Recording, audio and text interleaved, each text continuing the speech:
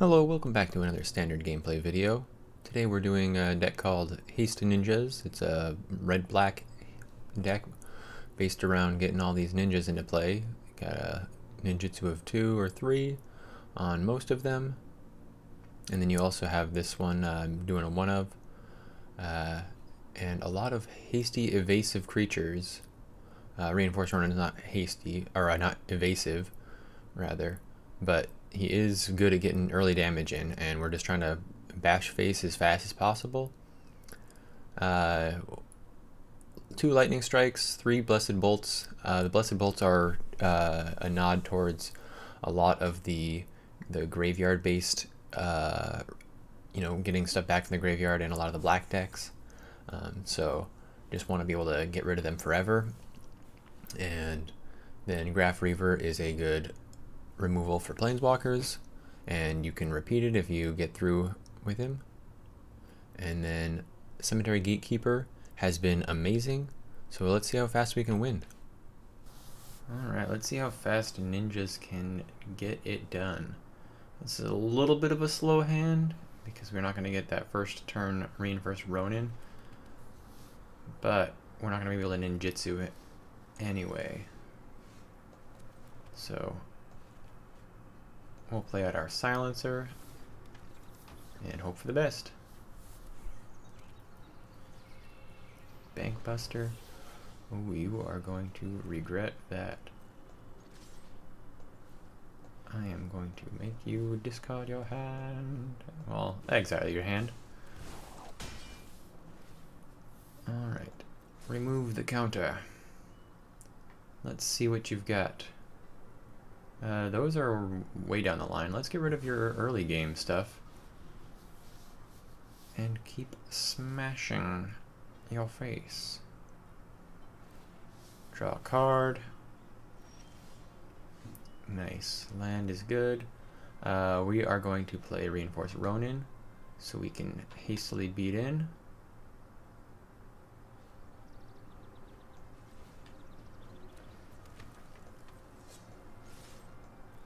Swing, and we are going to get the Ambusher to pull back Biting Palm Ninja so we can actually reuse the ninja to discard again later, even though that means that Ronin comes back and we don't have 2 guys out there. We get to see more of their hand this way, and unless they play 2 creatures, then we get to just smash in and smash in. Bankbuster desperately drawing. Alright, so Reinforced Ronin.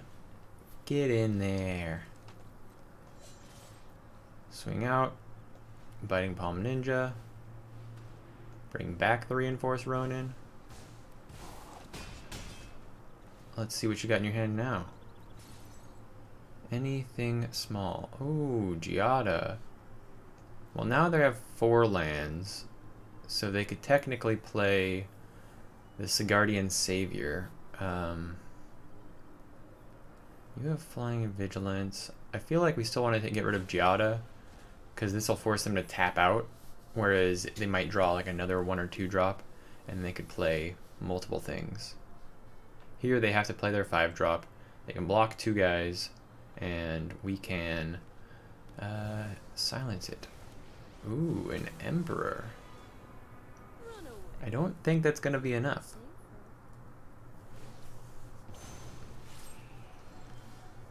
Okay, it might be enough.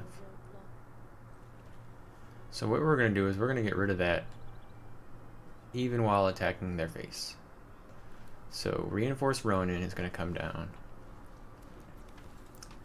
And we are going to all attack, hit you. We're going to use the silencer. Bring back Reinforced Ronin, and that's going to hit you. We'll discard our Prowler, and that's going to destroy Wandering Emperor. And then we can make sure that they can't play another Wandering Emperor by playing a Cemetery Gatekeeper and getting rid of Wandering Emperor, or we can get from our own graveyard, get rid of the Prowler, and now they can't play any creatures. You play a creature, you go to 1. You go to 1. And that's the game. Good game. Another game with ninjas. This hand is very keepable. We've got a little removal to get stuff out of the way for our ninjas. And we've got a flying dude that we want to bring back to our hand so we can play him later. Flying Hasty dude at that. Okay, Delver, I don't want to see you. And you don't want to see me.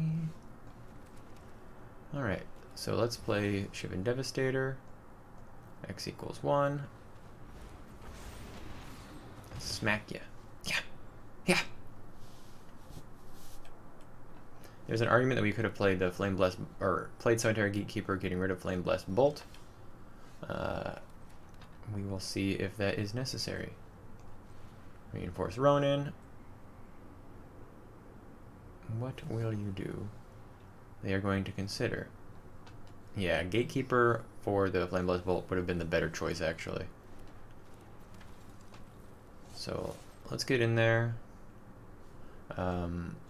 Let's not ninjutsu, and then we'll play Gatekeeper, getting rid of Consider.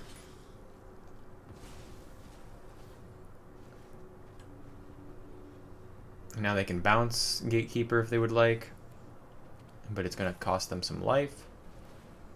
Instead, they're thirsty. Understandable. Understandable. I am bringing the heat. Bringing the heat. You better be thirsty. And that's it. They give up. Alright. Can't take the heat. Didn't even see the ninjas. They're too stealthy. Welcome back. Another standard gameplay video with Hasty Ninjas. This hand is keepable. We've got early removal. We've got Cemetery Gatekeeper to punish them for playing a lot of the same thing. And yeah, let's see how it goes. We also have a Biting Palm Ninja. He's gonna bite your palms off. Alright. We will pass. Chrome Martyr. Alright, Fable. Make a token. We will Lightning Strike. More mana efficient. We're not trying to exile that. There's a chance they have the Hasty Boy, Hujima Wajima. So we will we'll play with that in mind. I kind of want to play Gatekeeper here. We don't know what kind of cards they're playing though, but this will make it so if they do have instant removal, we can take care of that. And then I want to be able to ninjutsu next turn if we can, rather than just leaving Biting Palm Ninja out there naked in the open. Ninjas hate that. 5 things ninjas hate. Alright, what style of deck are you? Are you a sacrifice deck? Are you a control deck? Am I gonna see Liliana?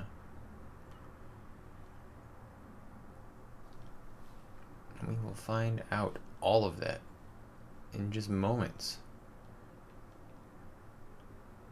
Chrome Martyr, you should be an artifact deck. The Martyr of Chrome. If only Karn was made of chrome.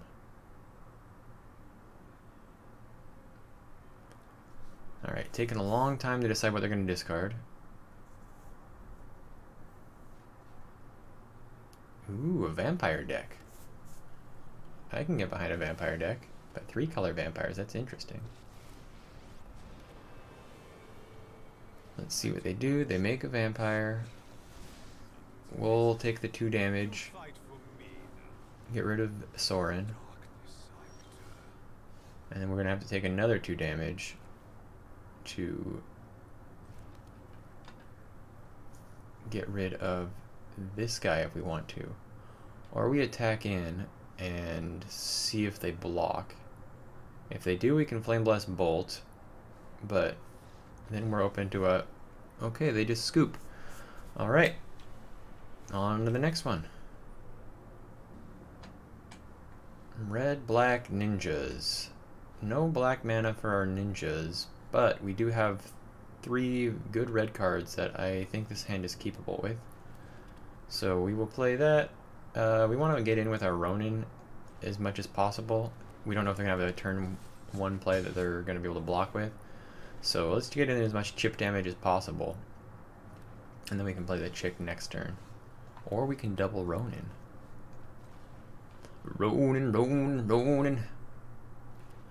Beep the Ronin, Ronin. Going against Boaz with the blue deck. We've had a couple of weird games today where there have just been really early scoops. So I don't know if it's just something that people are not ready to face. Most of them have been when we play Cemetery Gatekeeper. So it's been an interesting day.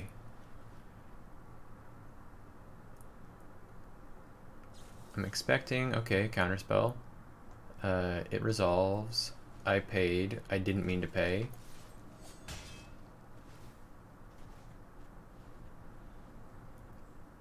I wanted to let it be countered, and then I was going to play Gatekeeper, but I got click happy. Okay, so we'll play Gatekeeper anyway. Get rid of that. And we'll play our Phoenix Chick. And we will not attack. Okay, that was not the turn that I wanted.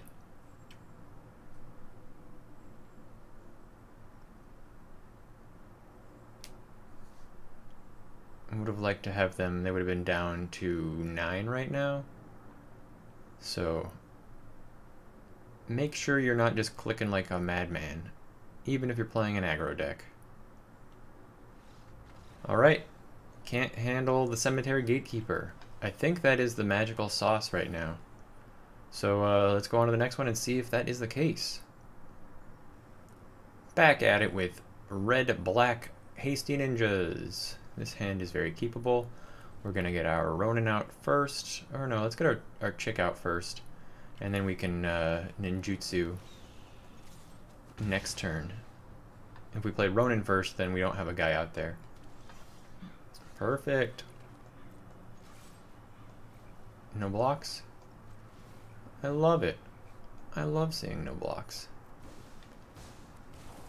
Let's give me lifelink and death touch. Life touch, death link. Angler 84 going against the old fisherman. I mean, he's in the marsh, shipwreck marsh, fishing up a storm.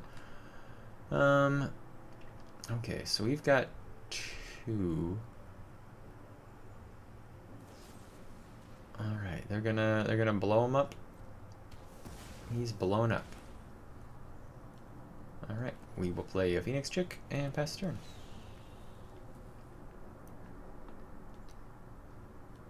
Have our more resilient guys out there to face the removal. I'm hoping to draw a mountain or a red source of anything. So we'll play that. Play a reinforced Ronin. What you got, opponent?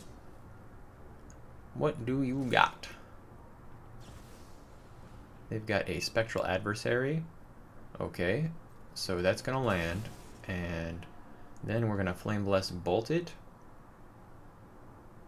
Get rid of it, or do we let it block one of our guys and then Prowler in the other one? Let's let it block and Prowler in the other one.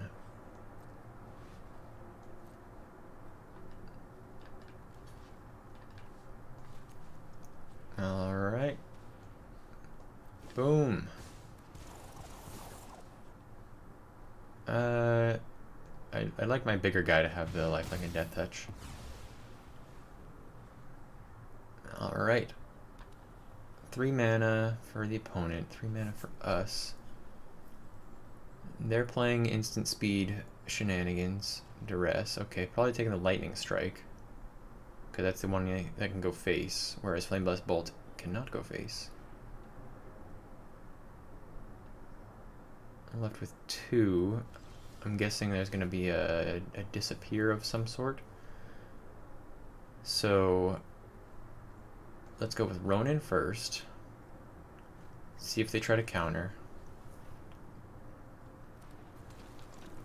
Play a land, play a chick. We don't have enough mana to bring back our other chick. But Cathar Commando.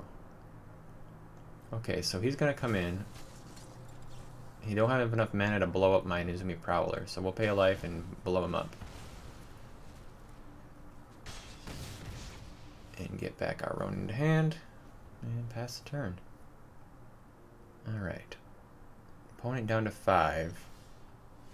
We have enough that we can play this, bring back our guy, if they don't counter. And even if they do counter. Bounce spell? What do you have? What are you doing to me? Okay. So they're gonna exile the Prowler. We get in for 3. I'm really wanting that burn spell back. The Flame Blessed Bolts over... oh, there we go. Hasty Ninjas. Putting in work today. Hasty Ninjas looking like a good hand. Let's keep it. One of the cards I'm not too sure about is this Nashi Moon Sage Scion. Just because the ninjutsu cost is 4, but it is nice to be able to take something from our opponent or from ourselves and cast it for life instead of mana. Though this deck really wants to be very fast. Gotta go fast. Alright, you see nothing. Move along, move along. Well, we can't play anything other than Reinforced Ronin. So let's get in, pass the turn.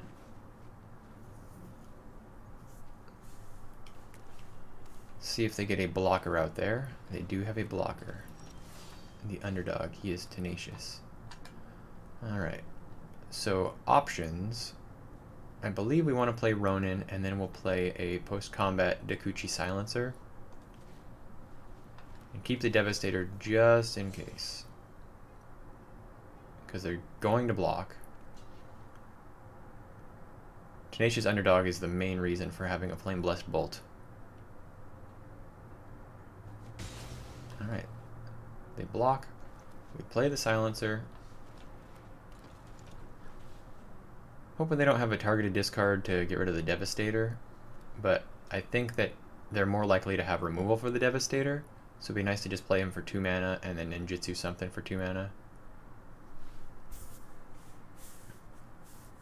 And this way we still have something on the board, and we got rid of their creature. Path of Peril. Alright.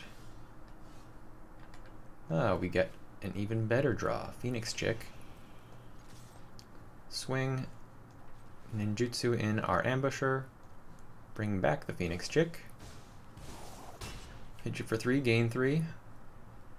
This is one of the better ninjas that I did not think was all that great at first, but the fact that he can come down for 2 and just gain you a bunch of life is very impressive. The other one that gives your guy lifelink and death touch is also nice, but he doesn't retain the lifelink or the death touch. Let us play Shivan Devastator on 2. And get in there. The Phoenix Chicks are nice. If we draw another land, we'll be able to get the Biting Palm Ninja to do some work. But this forces them to have removal, and then we don't overextend with having 2 of our chicks out there and then being able to exile them. I'm sensing a board wipe. Destroy all 2 or less. Exiling him. You monster. You monster, Baruma. I have nothing still. I'm sorry. You're gonna have to go somewhere else with your duresses, my friend. So they have 3 things that they can play from the graveyard. This is only if one of their things dies. So let's Phoenix check. We happen to draw our Nuzumi Prowler. So let's swing out. I was just talking about you, Prowler. The other cool thing is that the ninjas happen to be artifacts. Well, this one and the other rat ninja. So if that is something that goes in your deck building choices, it's a cool thing. I'm gonna discard Nashi Moon Sage here. Update ready. Okay, we will have to restart after this game. Alright, player Phoenix check. Attack with everything. Yeah, I know.